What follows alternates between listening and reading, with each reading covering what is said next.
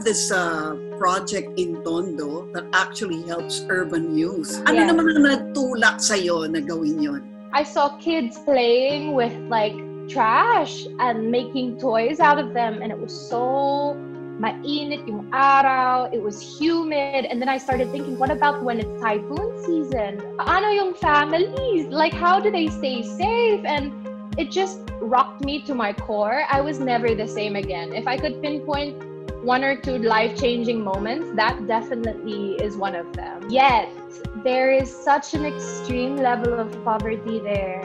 And I just couldn't understand how people did not know about this. Like, why was it not in the news? Why was this not attention-worthy? Why was this ignored? I don't think a lot of them realize that the situation is still there until today. Usapang Real Life with Luchi Cruz-Valdez.